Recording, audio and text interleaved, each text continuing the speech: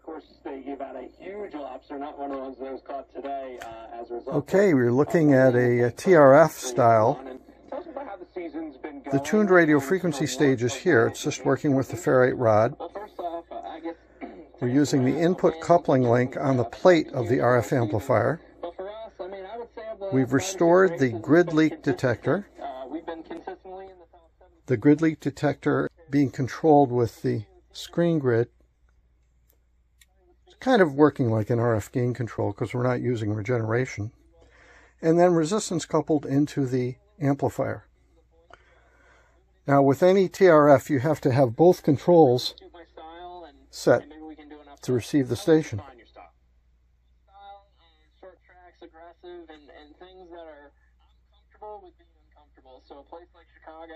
So you have to have them both lined up or you don't hear the station.